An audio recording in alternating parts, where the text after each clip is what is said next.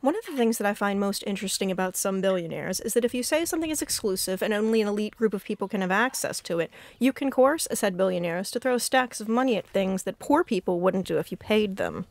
If you've been on the internet at all today, you are probably aware that the Titan sub that was ostensibly visiting Titanic wreck has been found, and unfortunately the outcome is not good. It has imploded and taken the lives of all on board.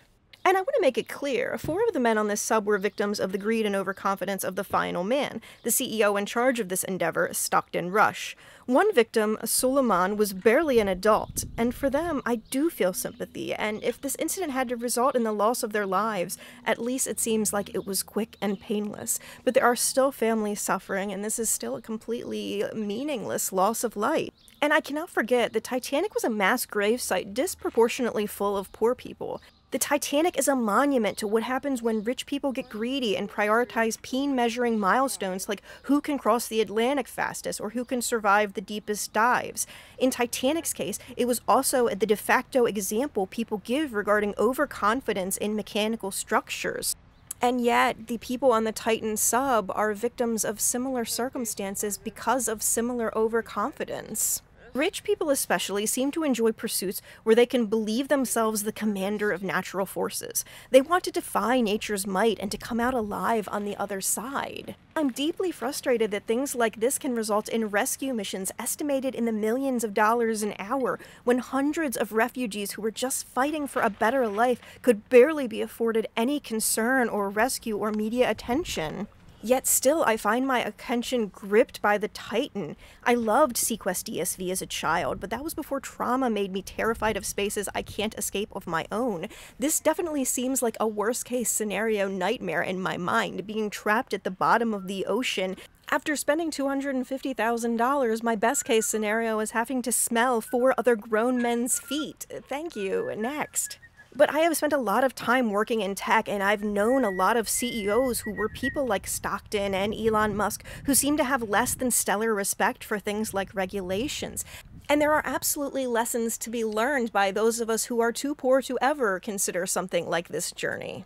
The culture of risk-taking is really big in wealthy folks, especially those who were born into very wealthy families. They tend to believe the rules don't apply to them, and they tend to not care if the consequences impact other people. And a lot of people like this own big companies with products that normal folks interact with on a regular basis. In this instance, Stockton Rush studied the Titanic a lot. His wife's great-grandparents died aboard it, and yet he couldn't learn one single lesson about not being overconfident with a vessel's abilities or the importance of safety and maintenance features. People who don't have existence-level threats like difficulty affording rent and food go to increasingly extreme levels to get an adrenaline rush, often impacting others in a negative fashion in the process. Rush seems quite cavalier in his own right. He said, I mean, if you just want to be safe, don't get out of bed, don't get in your car, don't do anything. At some point, you're going to take some risk, and it really is a risk-reward question. He added that safety is a pure waste. Of the Titan itself, he said, I believe it's pretty much invulnerable. It's worth noting that of the 10 vessels that can go that deep in the ocean,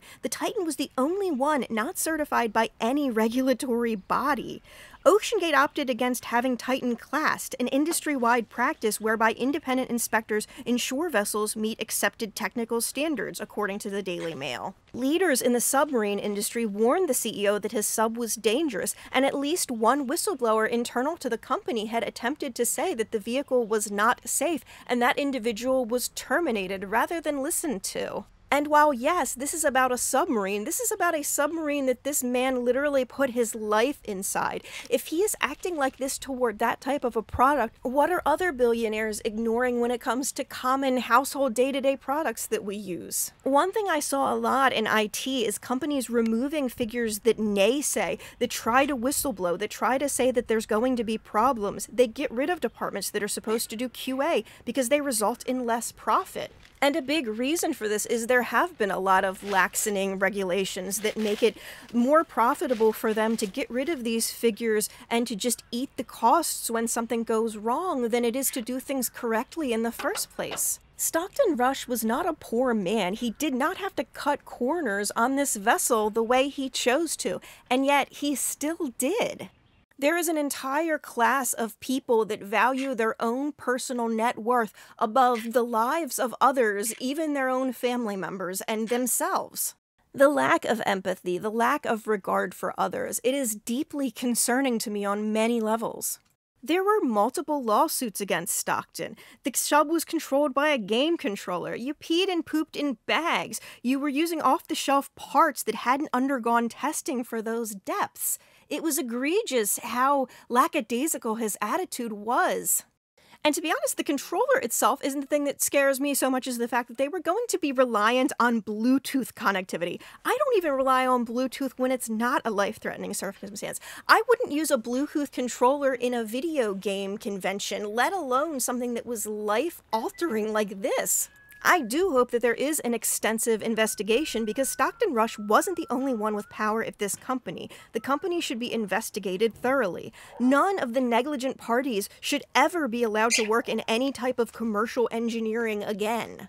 And the more information we get, the more sad it seems, especially the information we received from Suleman Dawood's aunt, who said that he was terrified of going on the adventure and only did it because his father was obsessed with the Titanic. This was a 19-year-old. He had just finished his first year of college. He loved Rubik's Cubes and science fiction literature. He seems like the type of guy that if we were in college together, I would have been friends with, and it deeply saddens me that his life was cut so short in such a meaningless way. This was entirely preventable. I think another element of billionaire negligence is the fact that billionaires tend to trust other billionaires unquestioning. I watched a lot of the interviews with the CEO of this company, and I was just thinking how much he reminded me of Elizabeth Holmes from Theranos, with his just kind of bravado, like rejection of common conventions and the way things were done. The red flags inherent in this scenario were obvious to basically everyone on the internet mere moments after seeing videos of this craft, so it boggles my mind that these people who were billionaires and ostensibly very capable in their own right fell for it and were okay with it. And I think this goes into another lesson about billionaires that we all need to learn, and that is that a billionaire who is an expert in one field often feels like that expertise makes them very capable in other fields as well. I think the biggest example of this is Elon Musk, who wants to make a bunch of different companies doing a bunch of different things, when his own education on any of these subjects for the companies that he's running tends to be very limited. I can only hope that this is going to cause a lot of dramatic changes, though I think that hope is a little bit misplaced. I do think that a lot of industries need additional regulations, especially ones where you have commercial tourists that are in extremely deathly locations. But also, I hope that it gives a lot of billionaires pause when interacting with fellow billionaires who may not know or do the things that they claim to be able to know or do. And I also hope that OceanGate sticks around as a company long enough for the surviving family members of these people to sue the living daylights out of them. It's the least that can do at this point in time.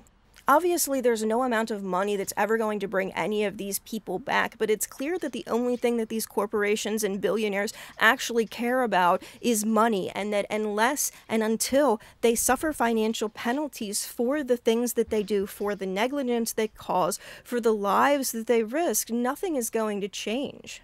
I think back to the beginning of Fight Club, the scene on the plane where the narrator is explaining how companies will only do vehicle recalls if the amount of the recall is going to be less than the amount that they would have to pay out if victims sued them. At the time, a lot of people thought that it was a fatalistic way of viewing corporations, but as time passes and as regulations are not that much money, and as these lawsuits can be easily batted away by corporate lawyers, companies just don't take things seriously the way that they used to. I think this is also additional evidence that people like Bezos and companies like Amazon shouldn't be able to do things like company housing, because clearly billionaires can't be responsible for treating their employees well or the people around them well. All in all, we need a culture of caring more about one another's lives. Again, like I said, that refugee boat where hundreds of people died was happening at virtually the same time, but got nearly no press. And obviously, all human deaths are a bad thing and things that we should take pause for and mourn. And it's sad that these lives were valued above those. And just in general, the culture of lacking empathy that we have, especially in American society, it is one of the things that holds the country back the most. We people who are workers, who are not blessed by billions of dollars, need to be working together and caring for each other. And there just needs to be a bigger valuing of human life at every level. Another thing that I want to point out is every time that I say that someone has been manipulated, I tend to have somebody in the comments that says, oh, well, you must think poorly of that person if you believe they were manipulated. The assertion being basically that only people who are dumb or who are lesser can be manipulated. And I think that if anything proves otherwise, this does. These people were billionaires. A lot of them were experts, expert explorers. The one guy was like Mr. Titanic, and even he could be fooled by this billionaire and his ship controlled by a Bluetooth Logitech controller. And that says something. It really goes to show that literally anybody can be manipulated if they want to believe the person who is telling them things.